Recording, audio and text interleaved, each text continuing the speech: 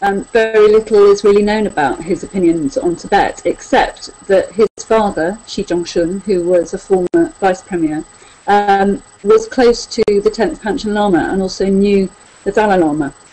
And in the 1980s, when Tibetan envoys visited Tibet and met with Xi Jinping, they saw that he had treasured a gold watch that His Holiness the Dalai Lama had given to him many years previously.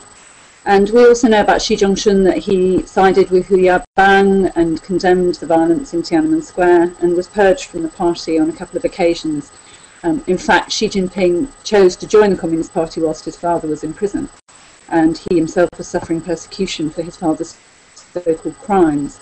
So the big question for us is, will Xi Jinping turn out to be his father's son?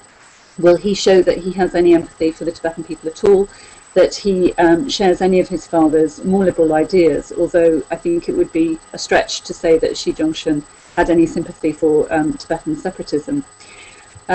So I think our message for Xi Jinping is that if he is indeed visiting Lhasa in the next couple of days, it's a shame that the city seems to be under lockdown. He's certainly not going to learn anything about Tibet in those circumstances. And we would urge him, when he takes control of the Politburo Standing Committee, to make sure that Hu Jintao's influence over Tibet policy is firmly put aside. Because Hu Jintao is a failed leader. He has failed Tibet.